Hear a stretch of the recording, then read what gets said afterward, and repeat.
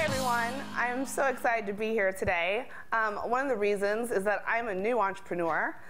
This is my 3-month anniversary on this day of quitting my job.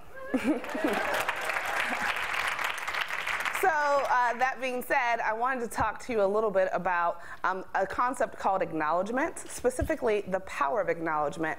And the way that I want to do that is share with you the story of what it means to me on a personal level. And I want to share how acknowledgement has helped me develop the startup that I'm currently working on.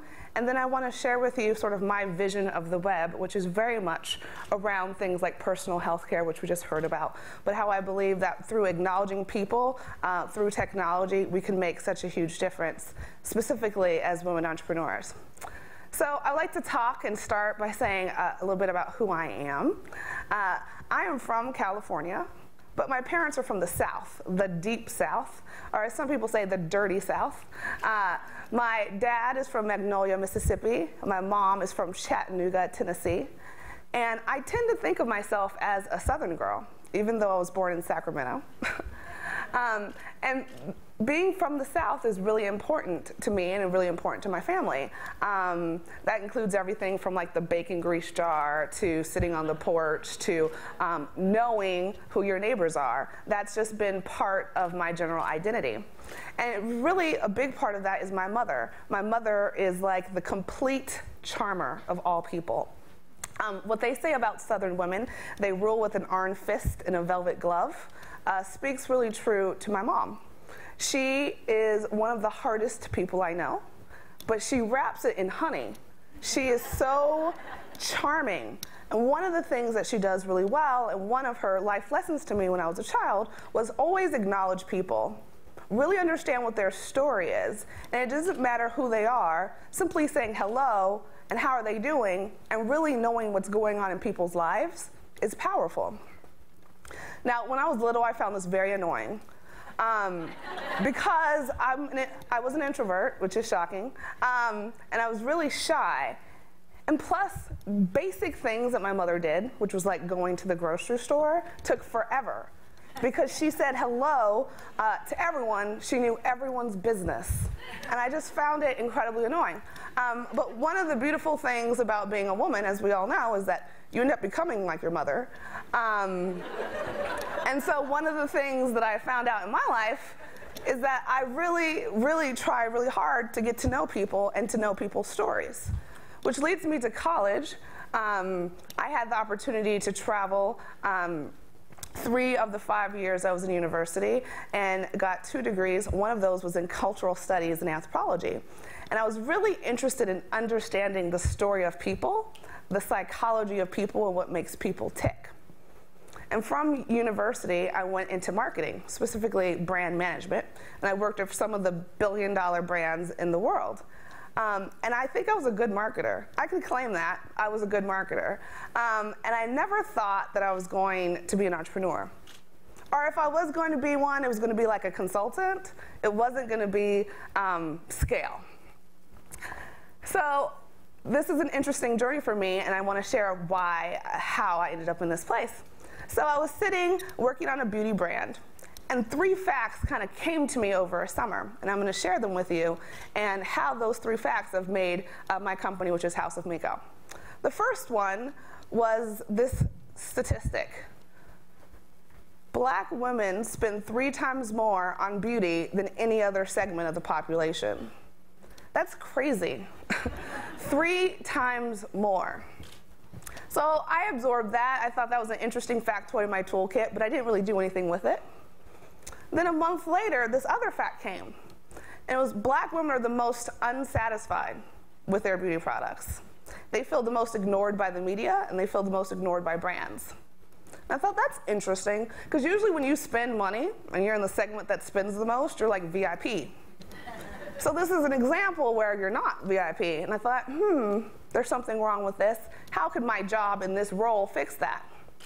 But it was this third nugget, this third piece of information, which is that actually black women and Hispanic women travel the most for their beauty products, like drive the most miles to get their beauty products, because certain beauty products that they needed were not necessarily found on shelf at Targets and at Walmart. So they were going to beauty supply stores, which were often far removed. So those three facts together over the summer, I think, are insights. And somewhere in there, I was like, there's got to be a way that technology can solve that. I don't know if I'm the person, but I feel like I can stumble between those three facts. There's something there. I feel comfortable. So this was about a year ago, and I thought, why don't I just try something like social media? Let's just talk to people and see if people engage with this sort of idea online. So we started with Facebook and Twitter and kind of created this dummy company about what we were going to do, and pretty quickly, we had 90,000 women who had signed up. And here I am working a full-time job, and I'm like, wait a second, seems like something hot's going on over here. I probably should do something about that.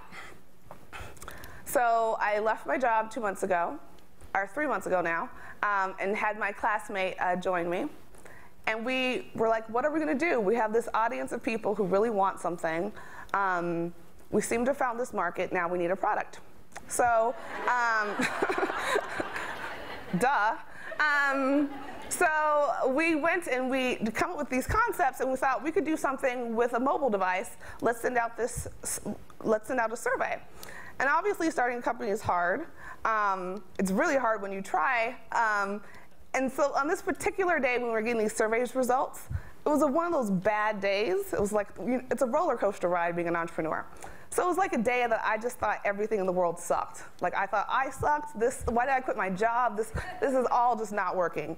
And this survey came through, and it didn't rank well. There was something about like I do not use I do not use a mobile device. I hate when people try to send me messages on my phone. And it was just like paragraphs and paragraphs and paragraphs of stuff. And I'm like, I'm not ready for this. I'm not going to read this today. So I read the letter the next day. And it was pretty profound that like I should continue reading. She had said, I personally do not have a mobile device. I'm 77 years old. I don't really get this. But your company and what you're trying to do is important to me. So I asked all of the grandkids and their grandchildren, and I collected 23 responses for you. And she put all of the responses about what we should do in that email. But she closed it and she said, thank you for acknowledging me. As a woman, thank you for making me feel beautiful. And I thought that was pretty profound. I mean, we don't even have a product. And she said this word acknowledge, and acknowledge is a pretty strong word. It's a pretty formal word, so I wanted to know, what does acknowledge, actually mean? Not the definition, but like how do other people use it? Because it's not a word that I throw out there. So I looked up the etymology of the word, and it was actually used first in the 15th century. And it's when a man who was a noble man acknowledged that he had a child of illegitimacy. So let me say that again. It's when a man of noble rank acknowledged that he had and recognized that he had a child. And what that meant was that that child got the rights of all of his other children. And there's a couple things in that definition that I really like. One, it's recognition. The second one is around acceptance. And the third is around validation. And I think those are three powerful themes that have sort of woven itself within what we're trying to do at House of Mikko. So just a quick background on what the idea was and what the idea is. It's the idea that I should be able to provide a beauty recommendation to you based on what you look like. Because having your friends tell you what products you use is sort of irrelevant. What is relevant, if you have straight hair, is that you want to have a recommendation for someone with straight hair. So how can we use sort of beauty genomes to help you be the most perfect you?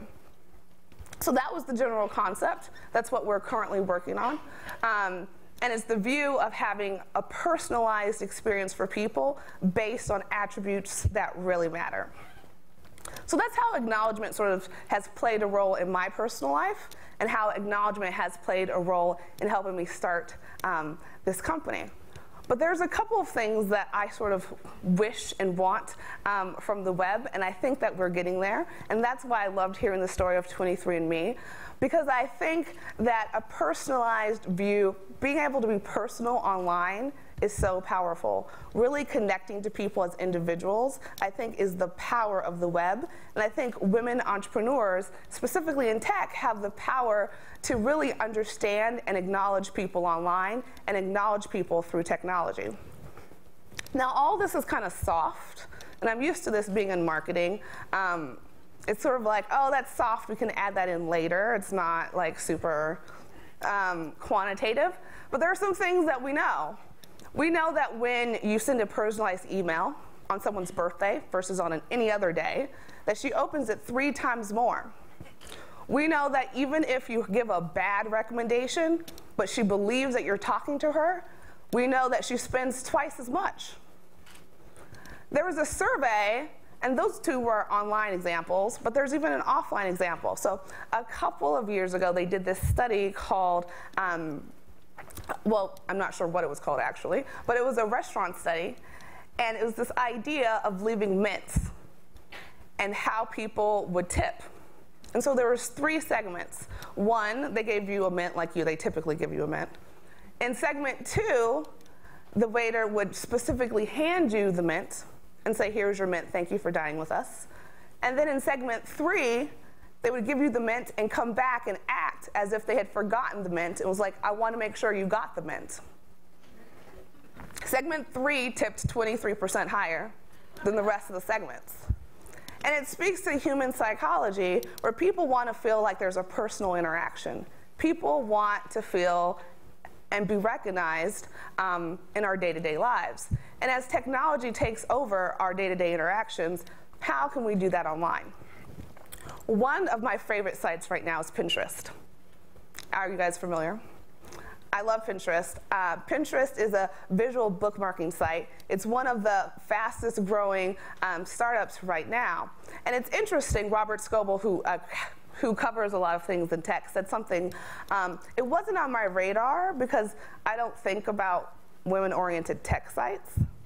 And it's not judging him and what he said. I mean, it's completely valid. I don't really track World of Warcraft either.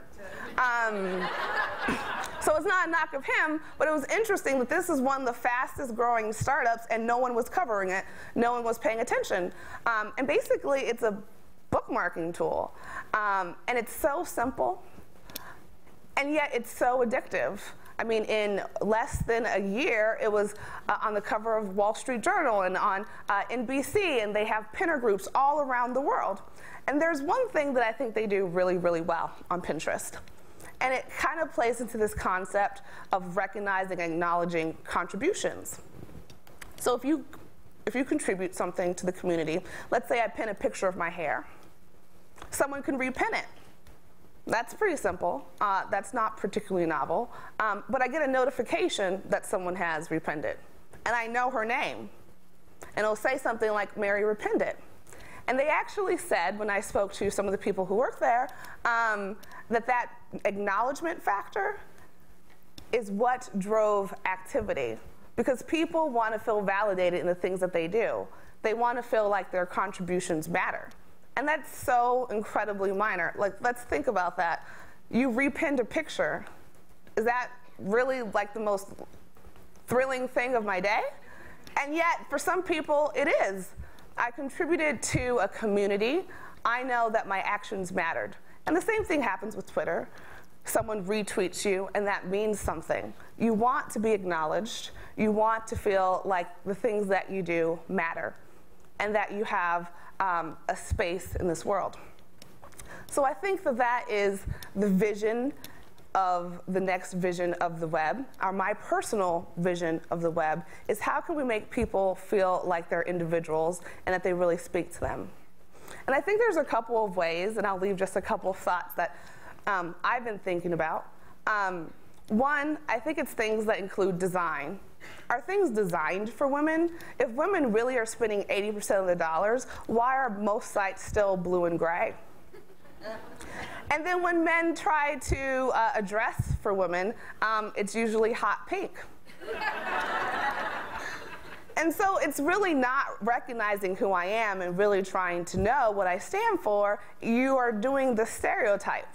you're doing what's easy and not really speaking to what it means for me. There is a site or a mobile device called Hipster. I'm not a hipster. And it's definitely targeted to people who are hipsters. And there's a picture, a surprise picture of a hipster that pops up when you open this app. Now, if I was a hipster, I find it really cool. My friends who are hipsters love this app. Because it's this moment of discovery, it's not supposed to be there, it's these funny jokes, etc. It really connects with the target audience. It has a personality. I think that brands and brand companies have known this for a long time. I've worked on some things like ranch dressing. I've worked on things like barbecue sauce and dog food. All of those brands, as a brand manager, has a brand personality. I think that there's an opportunity to take that same brand personality and really understand what you stand for.